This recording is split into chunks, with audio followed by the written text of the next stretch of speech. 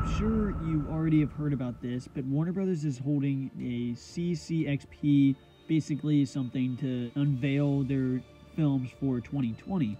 And obviously a very big film is Godzilla vs. Kong, coming up very soon. We haven't seen anything from it. We really haven't had any teasers or anything like that. Maybe some set photos, but that is it. So obviously we are all wanting this trailer so bad, but basically it is very likely that Godzilla vs. Kong will have a trailer, at the very least, some footage, definitely a poster.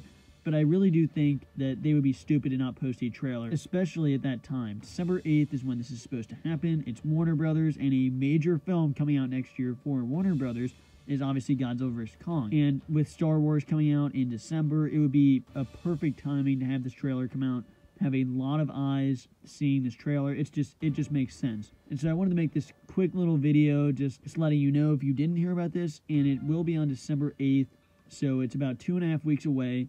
But at least we will finally be able to see something from Godzilla vs. Kong, some little teaser, and whatever it is, it'll be awesome. And then at that time, we'll only be like 3 to 4 months away, and it'll be awesome. So we will definitely be covering this very closely, but I wanted to let you know, and hopefully we will get a trailer come December 8th. And I will let you know if we find out any more details about a trailer release date, but thanks for watching.